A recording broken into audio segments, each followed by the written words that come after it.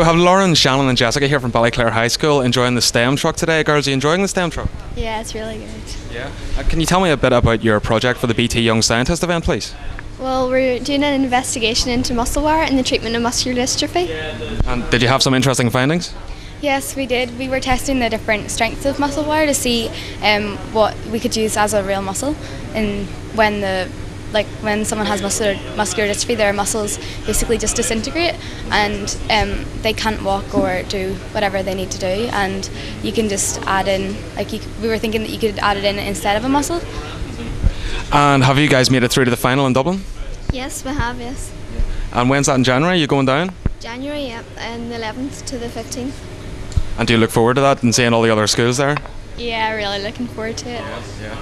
So tell me, do you guys study STEM subjects at the moment? Yeah, we study most of the STEM subjects, yeah. And at what level's that at? Key Stage 3. Stage 3. Okay, and do you plan to do STEM subjects in the future?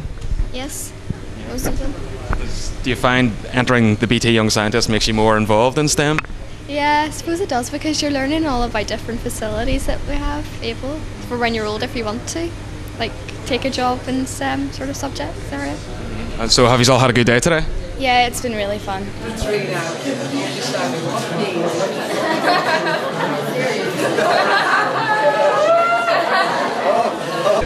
How have you enjoyed the STEM truck this morning? It's been really interesting. I like the little the things where you could put it on the back of your hand. It showed all the different lines, and I liked the machine that was carving out the Belfast Giants thing. Did you enter a project into the scientist event? Can you tell me about it?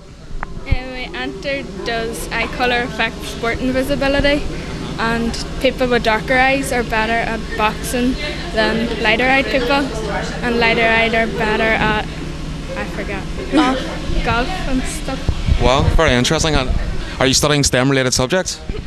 Yeah. What subjects? Maths and science and technology. Imagine why. Imagine why that's Do you want to tell us about your project? in Irish or Irish or English? we doing a study into red hair gene and pain tolerance, or Gain Rua agus Tarsha Panic. And are you studying STEM subjects at the moment? Biology and chemistry. And what's that in Irish? Biolacht agus chemic. And do you plan to enter again next year? I hope so, yeah. Maybe get through. Do you find it's made you even more interested in STEM? Yeah, I think so, yeah, definitely.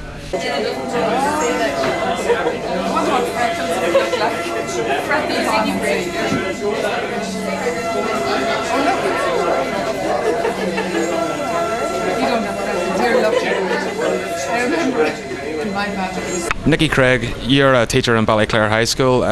Your group of pupils has entered the competition and have made it through to the final in Dublin. Was it your idea for them to enter the competition? Yeah, I was aware of BT Young Scientists for the last couple of years, and the pupils were looking at a project, and I thought it would be a really good experience for them to enter it into BT Young Scientists, and they were fortunate enough to get through to Dublin with it. And do you think this enthuses them more for the STEM, the whole STEM area?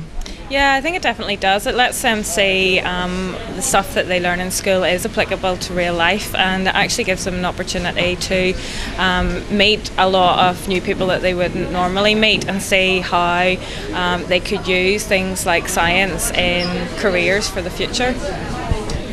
So you do think it'll be beneficial for their future career prospects then? Definitely. It's so difficult sometimes to get through to the BT Young Scientists in Dublin, so it'll look great in their CVs and UCAS applications, and especially now that there's more competition for them to get into university courses now. And it's a great networking opportunity for them too? Yeah, I mean, they wouldn't normally get a chance to meet pupils from other schools like this, so they'll be meeting like-minded people that are enthusiastic about science as well. What is the football team? Yes, that's right. Ryan, Aaron and Peter, you three have entered a project from Bangor Grammar School for the BT Young Scientist event. Ryan, can you tell me a bit about it? Well, effectively it's a moisture sensor used by everyday gardeners just to help keep healthy indicator to when to water your plants, really. And you think this will be useful then? Yeah, it should be useful for most gardeners out there, you know, and people who would be in the house most, plus, you know, and the like doing stuff for the garden as well. Is it something you think there would actually be a commercial opportunity in? Yeah, probably a wide range of people would be able to use it. Say elderly people who enjoy gardening as a hobby. It'd be a very useful tool for them. So I suppose, yeah, it could be a very good commercial product out there.